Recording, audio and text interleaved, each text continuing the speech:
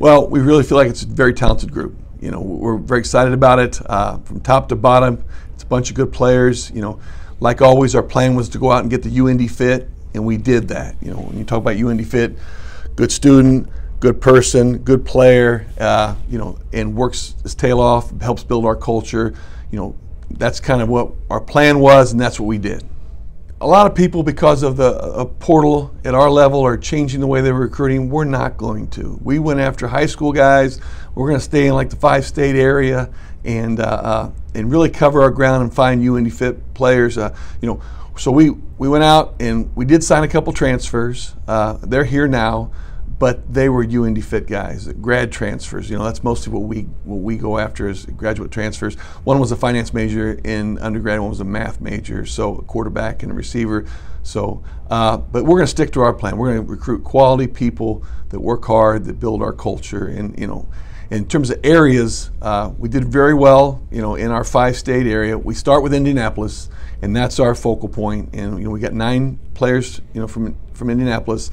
Great football. We got to win there. And then the state of Indiana, we've got 22 total. So really made a, you know, that's our focus, state of Indiana.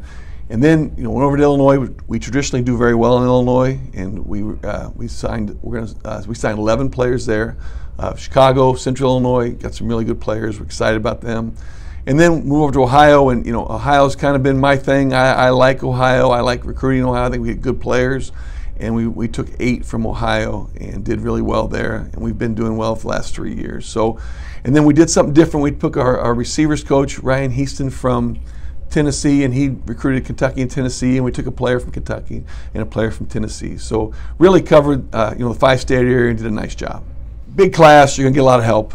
So you know, starts with our president, Dr. Manuel, Scott Young, our athletic director. Both those guys are very supportive. Our strength coach, Steve Barrick, and his staff, our athletic training staff, and Zara Calvin were fantastic, and they helped us. Admissions was fantastic.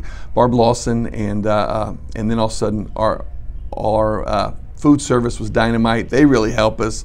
So it's really a group effort. You know, it put together this class and really helped us. And we really want to say thank you. Yeah, you know, a lot of coaches say, hey, we're excited about our group.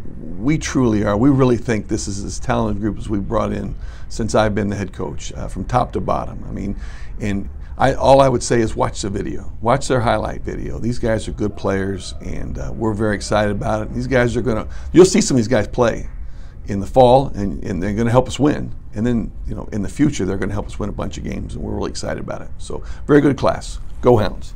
All right, nice.